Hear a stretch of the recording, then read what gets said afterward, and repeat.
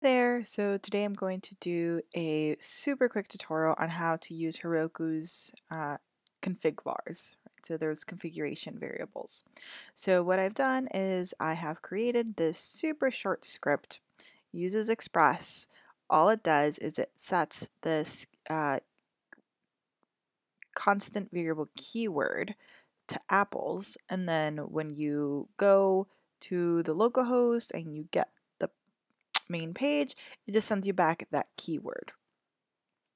And if you've used Heroku before, which you all have, you remember that one of the things that you have to do is you have to set your port equal to this process.env.port or whatever number. And this number doesn't matter because this is what's going to happen locally, but this guy right here is what's super important to get your app to work on Heroku, because what it does is it looks at the processes, that's a process, apostrophe S, processes environment, and it looks for an environment variable called port. If it doesn't find one, then it uses this default. So when we run this locally, we don't have any any environment variables. So it goes ahead and it runs with the default. But when we're running this on Heroku, because Heroku is going to assign a unique port to our application, we want to make sure that we go ahead and have this set up. So this, you've actually already used config vars before. This is an example of a config var. It's just one that we cannot set. So let me go ahead and run this app so you can see what it's doing. So I already have it running here. I can restart it. And if I go into my localhost 1337, you can see, like I said, it just sends back that keyword. So this is a little bit of a silly example because, why are we setting this keyword and then, just sending it back to the user? But the point of this example is to show you how to use, like I said, those configuration variables. So many instances, you might be doing something like writing down a password, right? So for example, when you're querying a database, in order to make that connection, you need to have your username and your password. And you don't want to have that lying around in your code. You want to make sure that that's set up as a configuration variable, because if anyone gets their hands on your code, you want to make sure that they don't have access to any information that they shouldn't have access to. So again, for an example is if you're querying a database and you're setting, you have to give your username and your password or the IP address or the host. Those are all things that you can set up as configuration variables, and the setup is going to be exactly the same as I'm going to show you here. So I'm going to go ahead and open up Heroku.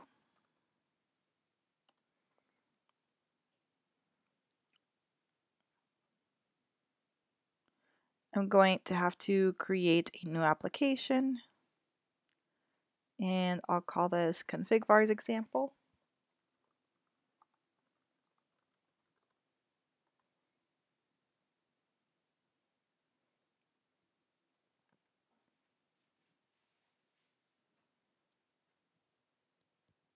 Hopefully you're familiar with all of these steps already. So I'm going to go ahead and stop my server.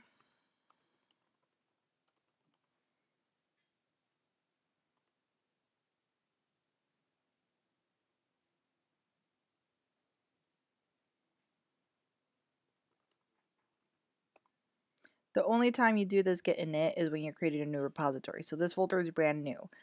After you've created a repository, you no longer have to do these settings. You just have to do the deploy your application. I've seen a lot of folks redoing this over and over. You don't have to do this once you've already done it the first time.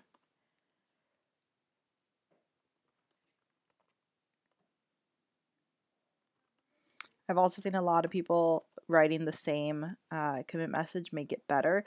This message is for yourself to see. It's in case something happens, in case you break your code and you want to go back to a previous version, having comments that actually make sense, that tell you what version this is very helpful. And then git push.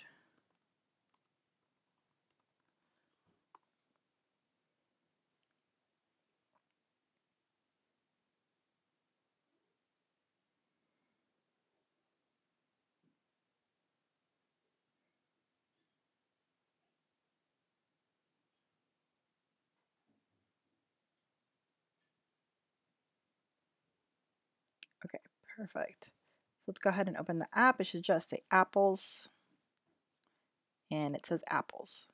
But again, what if this were a password, right? And obviously I wouldn't be just displaying a password to my user. But let's say that it was a password and I didn't want to just have it hanging around in my code. I wanted it to be somewhat secure and stored as an environment variable. So what I would do then is set up a new configuration variable. And it's going to start with this same part here, the process.env. So I'm going to go process.env. And by default, it doesn't actually matter. It doesn't need to be capitalized, but by default, it usually is. So I'll do that. Now this doesn't actually currently exist on Heroku, so I need to go ahead and create it. So what you do is you go to your app, you go over to Overview, not Overview, one of these settings, review config Vars. Okay, there we go. So it's under settings, reveal config Vars, then this opens up, and what you'll do is you'll set up the name. In this case, we're going to call it keyword, and the value in this case is apples. Again, in your case, you'll probably do something like database username or database password, and then put the value. So you go ahead and you say add. You can go ahead and hide those again so that they don't show up if someone, is looking over your shoulder. You can have those hidden, which is really nice. And then you're going to have to deploy your code again because you changed your code. So again, when we are updating code, we don't have to do the git init or the Heroku remote. We just have to do the git add, and the dot just adds the entire directory. Really, we only changed one file, so that's the only file we want to add, but this is shorter. And then the message I'm going to say is added config var, if I can spell it. And then I'm going to git push Heroku master. And we're going to wait for that to load. And so if this works, I should be able to refresh my app and it still says apples. So let's take a moment and wait for this to finish loading. All right, now let's go ahead and refresh this. And it's still apples. And to confirm that it's working, something that we can do is we can change this really quick, right? So let's go back to our settings, review config vars. Let's make this, edit it. Let's make it pineapples. And this is good because if you have your code already and for whatever reason you end up having to change the username or change the password, you don't have to deploy your entire app again.